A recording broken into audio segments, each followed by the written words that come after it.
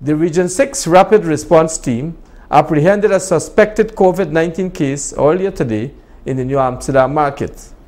More from Michael Khan. It's a life and a play with a life. You like to have the truth.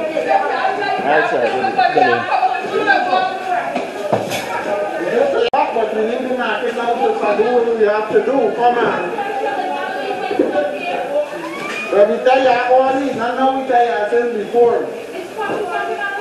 Following the apprehension of a female in the New Amsterdam market who is suspected to have contracted COVID-19, constables attached to the New Amsterdam Town Constabulary loudly exchanged words with vendors as several attempts were made to evict them in order to have the area fumigated.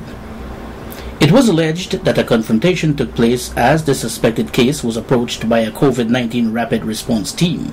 However, during an interview with Channel 8 News, Director of the Region 6 Health Services, Javon Stephen, rubbished those claims. We received a call via hotline last evening, so that potential COVID positive patient might be in New Amsterdam.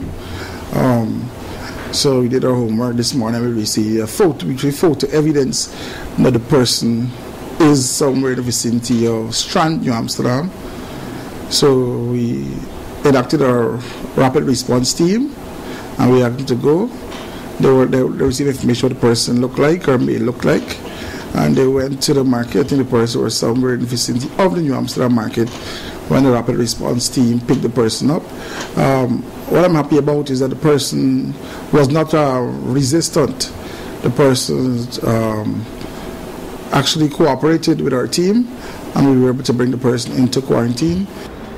The director further related, she is now being monitored for her symptoms. Once the symptoms is consistent, we'll be able to do a test at the earliest possible time.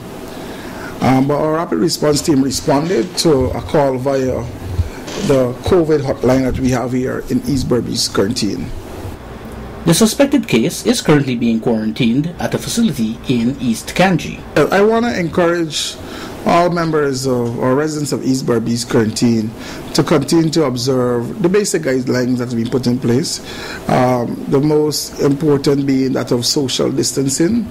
And Wednesday that we can't even avoid social distancing, we need to ensure we wash our hands as often as possible with soap and water.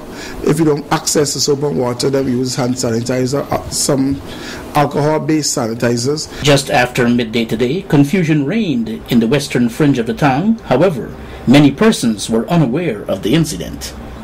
Michael Khan, Channel 8 News.